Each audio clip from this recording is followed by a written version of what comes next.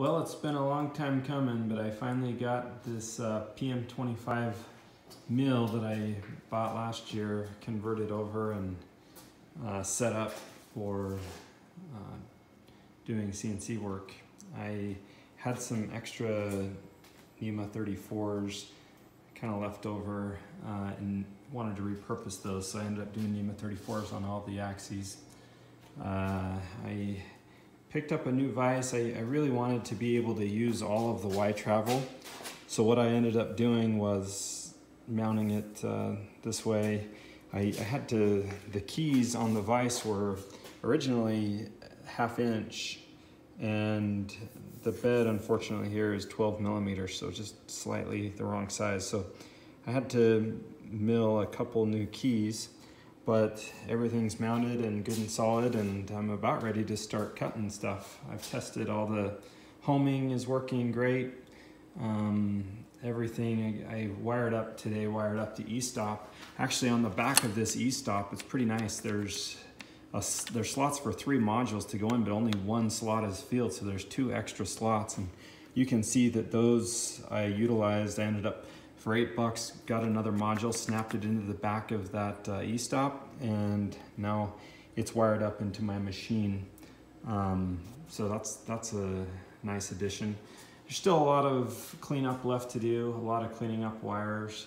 I ended up, I had some end stops that I got on an eBay find that I was able to just print a 3D bracket here, and those are really good and stout. There's LEDs built into them, and nice Festo end stops that I picked up on eBay for next to nothing. So I ended up putting them in pretty good locations. There's the Z as well, and so they're all homing and working great. I've been playing around with the, I ended up swapping out for a Tormach TTS collet system, which should be pretty nice. And I've been trying to clean up a little bit of the wiring. So I went to Home Depot, and they have this wiring conduit that just has adhesive sticky back on it, and it can make corners. And I'm just starting to clean up all this wiring, routing it around and over. And that's about as far as I've got. I'm still working on cleaning all that up and getting it up into the box and readjusting the length for this permanent home. I made it permanent by drilling some holes and getting some bolts in there, and I'm gonna be tightening those down and getting it ready to do some work. So anyway, pretty pleased with how it came out. For the amount of scratch in my head that had to be done, it was pretty simple, really. The conversion wasn't too bad. And I'm actually running, I've ran Mach 4 in the past, I ran Mach 3, I've got an electronic smooth stepper and tried the Masso.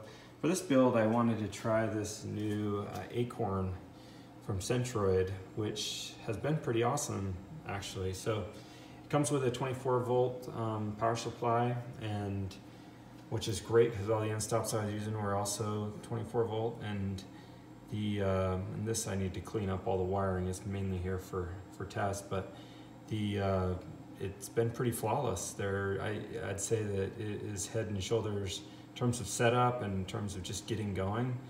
I had much more success with this setup than I did with any of the previous options that I've tried. So one thing that I kind of had to hack together here is this little board over here is making the end stops work. I think they're PNP end stops, and I can't remember if I had to, anyway, I needed some additional circuitry there to make those work the way that I wanted, which is kind of uncommon. Those, you know, if you had the right end stops, you wouldn't need to do any adapting. But this board up here, some of you may notice, is from ClearPath, and it's their power distribution module. So you come from the ClearPath, or from, they make Technic makes a power supply.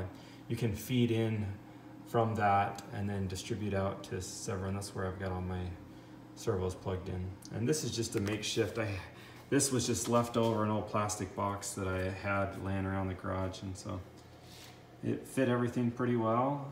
I'm not going to get the Technic power supply in here, obviously, but overall I think it'll work really well. Once we get this cleaned up, we'll do another video and kind of show you that in action. So anyway, pretty pleased with the overall progress. It runs great. I've set it about 250 inches a minute, and I'll do another video with it running and cutting and doing its thing. Right now I've got a PC set up, and I've got an old TV here in the shop that I'm using for setup, but I will likely replace it with a more permanent wall-mounted solution perhaps. I'm not sure on that yet, but having a nice big monitor like that's kind of nice as well. So anyway, things are going pretty well. There's been very few hiccups, and the ones that I ran into I've been able to get answers pretty quickly and ready to put it to work. So let me know if you have any questions about the setup or any questions about what I've done here and need any help with your projects. I have learned so much from the YouTube community and excited to give back a little. So anyway, I'm going to sign off for now, but if you would like the video, rate, comment, subscribe, and more coming soon.